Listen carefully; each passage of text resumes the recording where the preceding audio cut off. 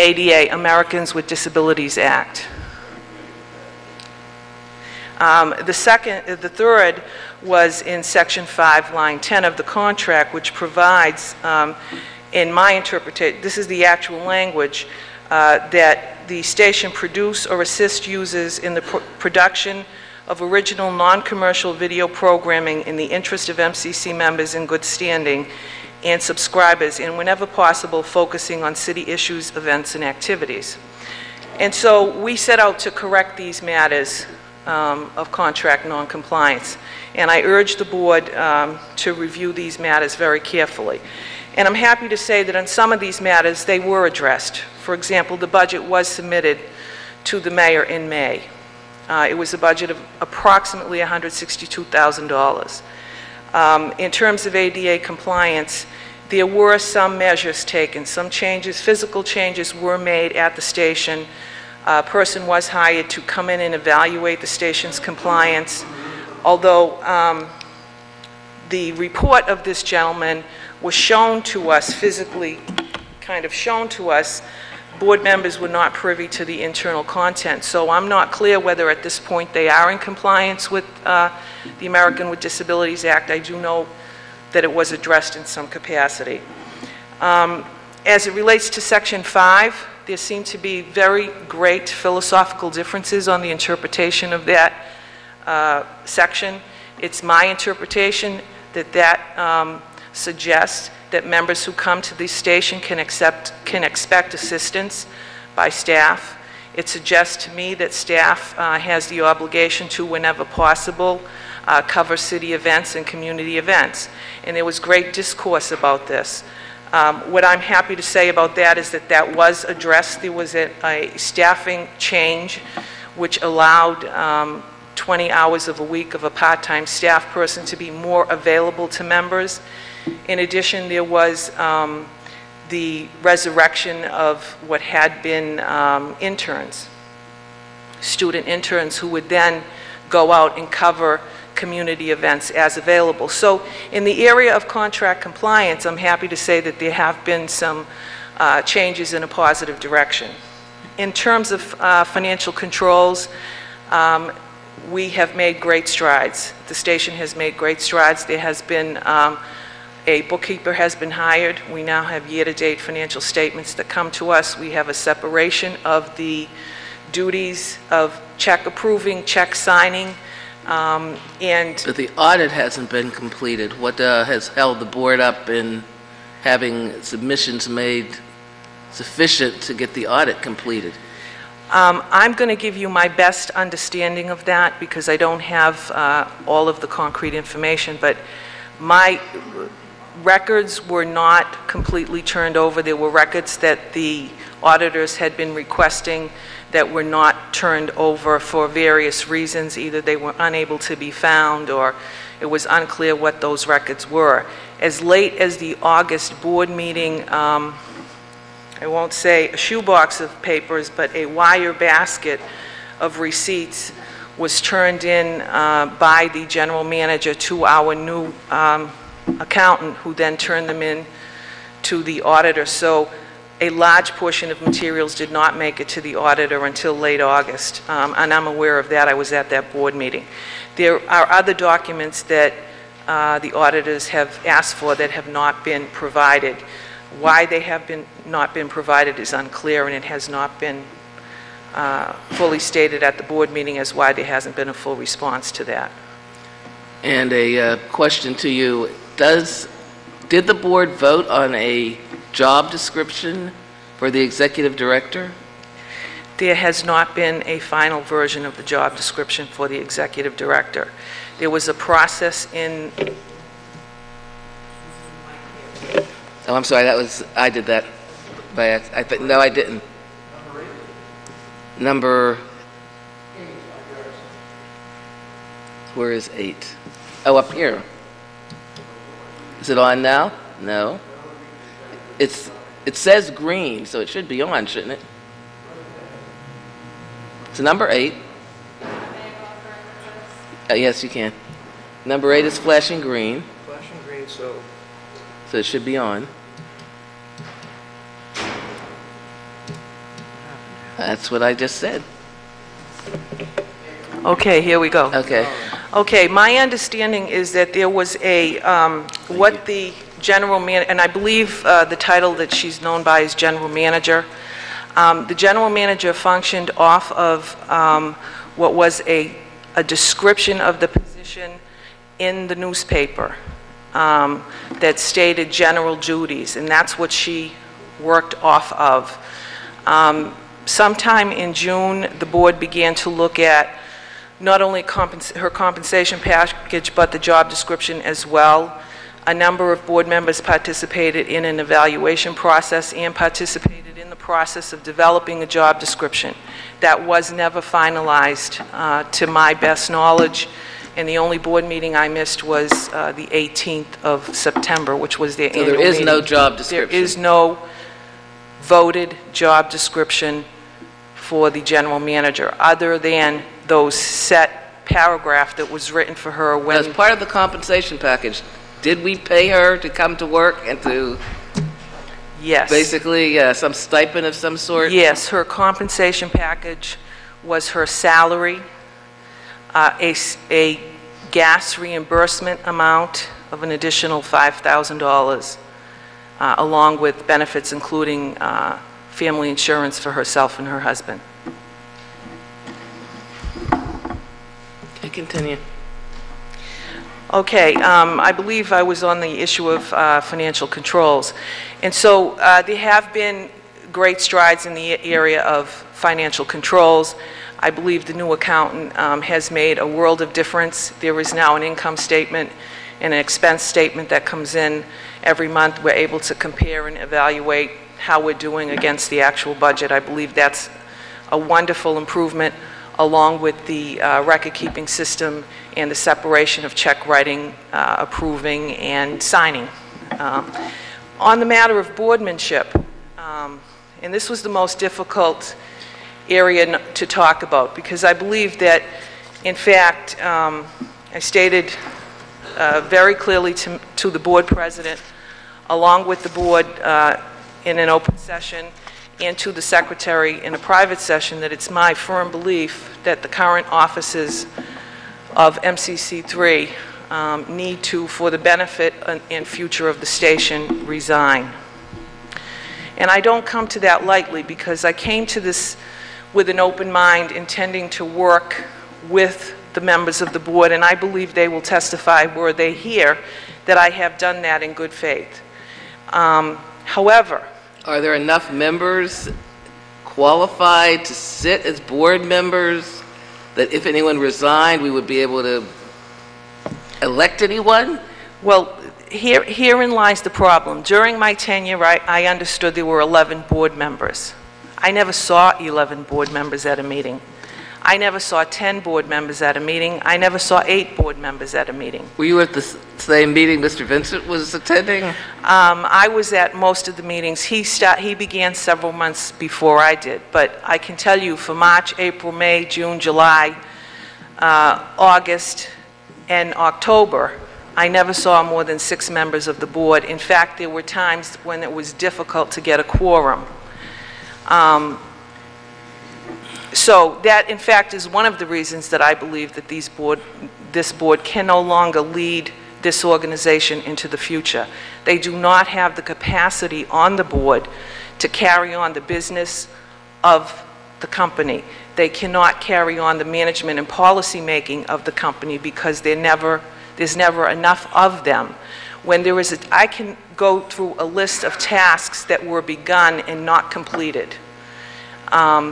And I think that, in fact, at some point, as a board member, you have to review and understand that, you know, it's time to move on. And I think in this case, this is what we have. But is there a membership sufficient to elect new board members at this point? The membership number is quite an interesting number, because during my time there, I tried to understand the membership number. I've had several different reports, from 27 members to 17 members to 14 members. So it isn't clear to me actually how many members there are there. I'm going to guess that it's under 20. There are I believe 3 or 4 members who are members for life. There are several members who are members because they had won contests, and the prize of the contest was a year membership on TV3. There are probably under 20 paid members on TV3. No, there are not enough members to elect. Do you know who the life members are? I know 2 of them. I don't recall the other 2 names. One is Mr. Frank Polari, the other is Mr. Art DeLuca.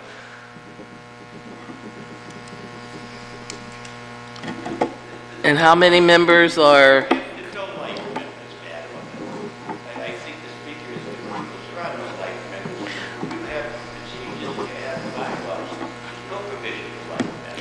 Excuse me, Mr. Skerry. I am not. Mrs. Skerry, please be seated. I am You're not out of order. confused. She's out of order. I'm extremely clear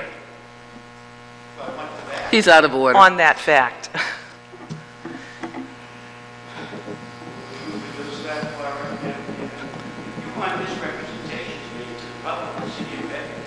Please, I will ask you to refrain. To get back to the tasks at hand that were tackled and that were not complete, I believe one board member spoke to the issue of minutes. And minutes has been a concern of mine since I walked in the door.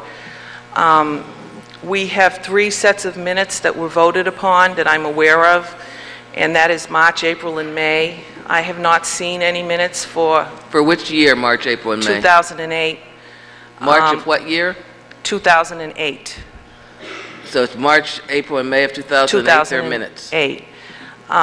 For July and August, although I believe minutes have been taken, I've seen someone take minutes. They have not been presented back to the board. So that is a concern.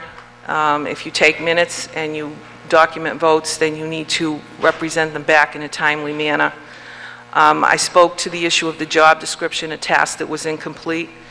There were procedures and policies that were begun to be changed. Some were voted on.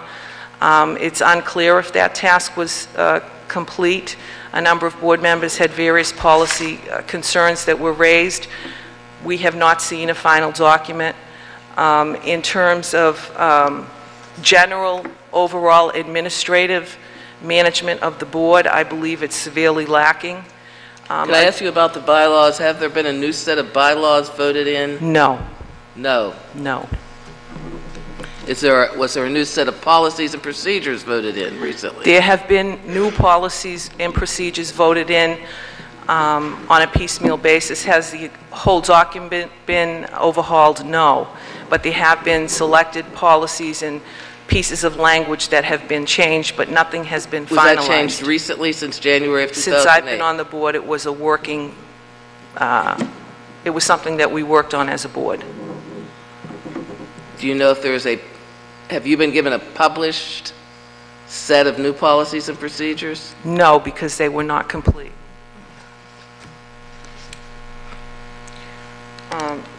My 4th area of concern was in the area of membership and community recruitment. And this has been very distressful. I find that, in fact, you know, one of the reasons that the station is having difficulty is its lack of membership and its lack of community credibility.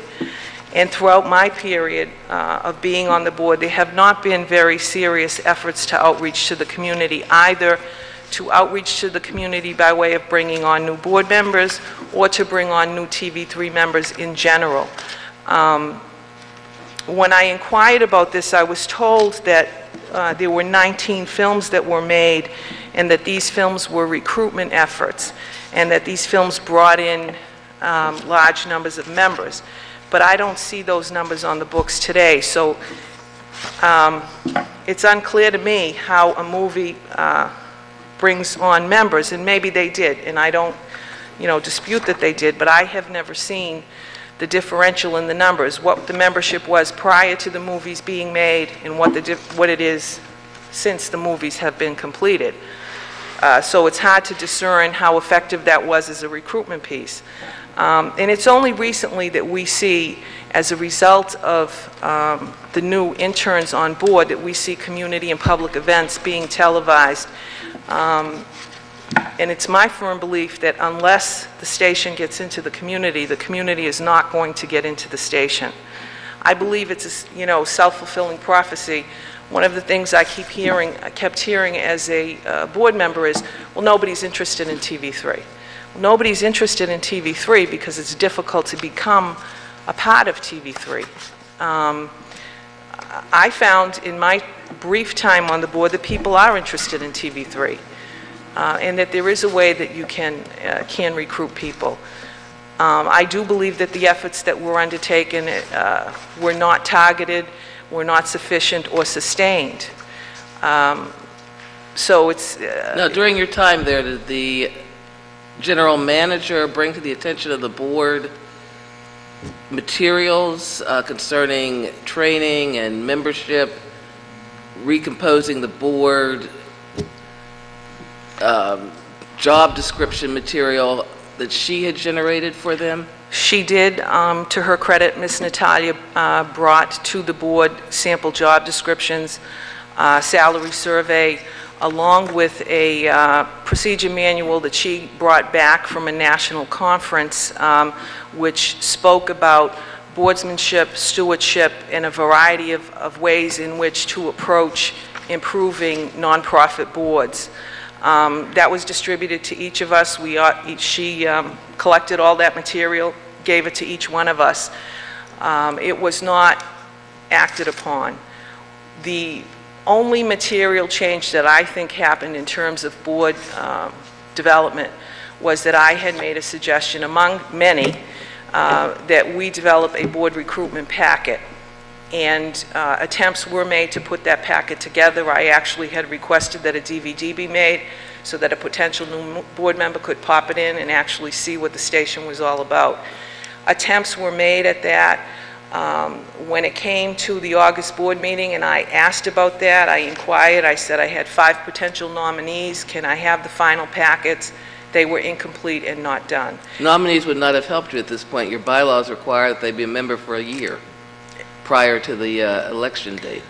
That's true for elected members, the 4 elected members, but the appointed members may be nominated and appointed by board members. So there was an opportunity at that time, July, August, and early September, to recruit new members. And I had indicated to the board that I had spoken to 5 people and that I thought 2 potential people could come along, but we needed to have some materials, some ways in which to engage the folks. That never materialized. So your time is now up. If you have additional comments, would you please submit them in writing? Okay, thank you. Good morning. No, good evening. Good evening, Your Honor. Good morning. My name is Representative Paul Donato. I represent the 35th Middlesex District and City of Medford. I'm also the chair of the Democratic Ward and City Committee. And I have a letter here that that I'm going to read with your permission.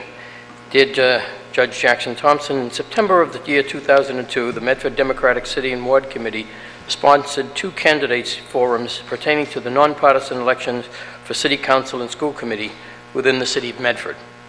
These annual forums are developed as educational programs to encourage greater civic engagement in the City of Medford by the general public. These forums are produced annually by volunteers from the Ward and City Committee and panelists assigned each year to ask questions to candidates on pertinent issues. Panelists over the years have included the editors of the local newspapers, a Boston Globe columnist, members of the Ward and City Committee, and other private citizens who are active in the community. This year, the Candidates Night Forum was led by Mr. Ed Weber, a member of the Carpenters Union, and Ms. Carolyn Rosen. Okay, you have to slow down. She can't... I'm sorry. Did you get any of it? Are you going to submit the letter?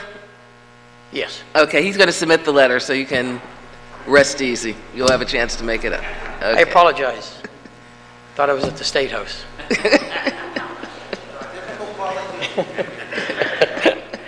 This year, the Candidates Night Committee was led by Mr. Ed Weber, a member of the Carpenters Union, and Ms. Carolyn Rosen, a Chief Financial Officer of a local charitable organization and a producer at TV3. Both also served as co-moderators of the forum. As the chair of the Democratic Ward and City Committee and a producer myself at Medford Community Cablevision, I personally delivered a DVD for this year's forum, meaning the year 2007, to be played within their programming time frame. As a producer, I was provided the times that the forum would play on TV and was told at the time of any complications that I should be made aware of. Upon tuning to MCC TV3 to watch the forum at a time provided to me, I was surprised to find that the program had been canceled with a statement playing on TV that the forum had been removed from the air due to objectionable material. In confronting TV3 management and its board at their board meeting about this censorship, I was told that a board member, Mr. Arthur DeLuca, had removed the show. Mr. DeLuca claimed that he sponsored the show and had a right as a sponsor to remove this programming at his desire because a panelist had asked a question about TV3, and Mr. DeLuca, as a board member, found that offensive. Because I'm also a producer at TV3, the policies and procedures do not require me to have a sponsor to put the forum on, since I would play the role myself. The particular panelist who asked the issue-oriented question was Dr. William Wood, a member of the Woburn District Court and chair of its Issues Committee, who was filling in at the last minute for a guest panelist who had called in sick. Dr. Wood is also a TV producer as well. The city councilor who received the question was current city council president Stephanie Maccini-Burke. The Medford Democratic City Ward Committee protests the incident, which we believe violated not only the Democratic Party's right to political free speech, but also violated the political free speech of each candidate who participated in the forum. We believe the political free speech to be the most precious of all free speech in the country, and that MCC TV3's action is a very serious offense. Therefore, on April 16, 2008, in its executive committee meeting, the officers and members of the Ward and City Committee and the chairs of each of the wards voted upon the following motion: be it hereby conveyed that the Medford Democratic City and Ward Committee is dismayed that their candidates' night program was eliminated during the course of an election, and that we are concerned that the freedom of speech of the candidates and the Ward and City Committee were violated. We find censorship conducted by MCC TV3 to be unacceptable. This motion was voted on and approved by the members of the Ward and City Committee, myself as the chair, Nancy White as the co-chair, and the vice chair, Representative Carl Shortino, and the recording secretary, Dr. William Wood, and chairpersons, Ward 1, Erilyn O'Leary, Ward 2, Phil Pratt, Ward 5, Michael DiBenedetto, Ward 6, Dr. Christopher Quay, Ward 7, Ed Weber, and Ward 8, Mr. Max Weinstein. You may submit your material, so you'll be able to copy it. Just a side comment, if I may, Your Honor, and that is when I approached Mr. DeLuca and the board, it was with a little bit of frustration that a member of the board who acted in the position of sponsorship, the programming had been on for probably 2 weeks. Some people think ad nauseum, but it was on for a number of nights. But it was I was dismayed that a member of the board who was purporting to be a sponsor of the program would take the opportunity to eliminate an opportunity for the public, the only opportunity, by the way, Your Honor, that the public has to hear their candidates, and these were the candidates both for the City Council and the School Committee in the City of Medford.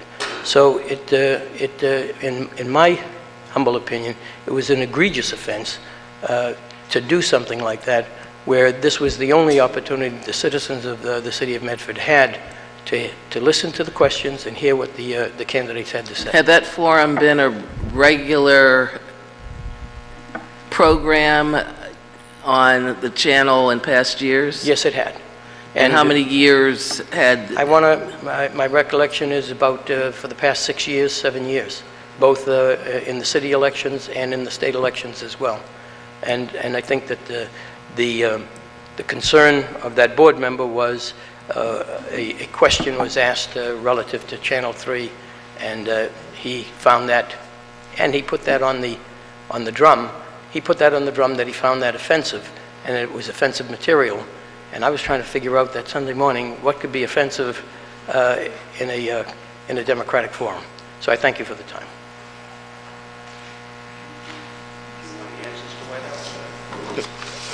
I'm not running. No, I told you. I do not want answers. Are there any other members of the board here that wish to speak? Any other members of the board of Channel 3 that wish to speak? Again, I'm the authorized representative of the board also, as well as the president. Okay, do they have a written comment that the board members are offering? Do they have something in writing that you are submitting on their behalf? I do not want to take up time since they didn't come to hear you read and read on, but we will certainly accept their written statements. We certainly do. I provided... Okay, come up to the microphone and tell us whose written statements you are presenting. The statement, of course, of my client, Community Cable. Okay, 1 second. He's trying to get me the statements of... Which we would like to make part of the record, of course. There's an original copy that was supplied. Okay.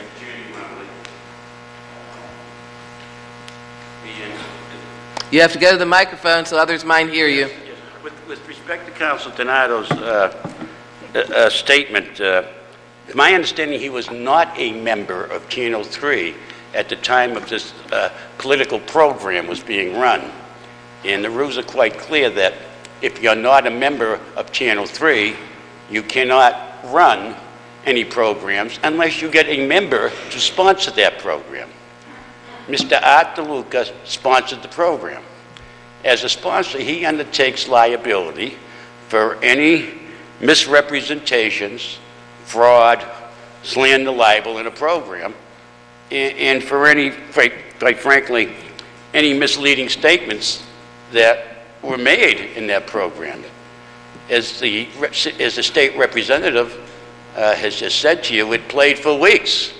It did play for weeks under the responsibility of Mr. DeLuca, a member. Mr. DeLuca discovered, however, that he felt that much of Mr. Donato's program was not straightforward. It was inappropriate. And it was Mr. DeLuca's right and obligation as the sponsor of that program in his name to take it off for that reason. Mr. DeLuca is not a political person. I think we can all agree to that if you know him. So Mr. DeLuca had an absolute right to take his program off. Mr. Donato could have got another member to sponsor it, but Mr. DeLuca felt that he would be in violation of laws if he were to continue with his name on that program. Madam Chairperson, I stand here... Okay, wait. You don't have to respond to it. There's a written document you have that says Mr. Talley said that Mr. Donato was a representative. Mr. Scary is doing what he normally does, play lawyer. Okay, I don't need that right now. I realize that there is no membership records that are available in that at this point in time. I'm accused of playing lawyer. I am an attorney. And may I say that he is an attorney? And membership records are an issue. I have no one here to give membership records. I have requested membership records and minutes prior to this hearing, and neither the membership records nor any minutes have ever been presented. I have gone to the station several times. I was going to make this statement at the very end, but I'll make it now in the middle.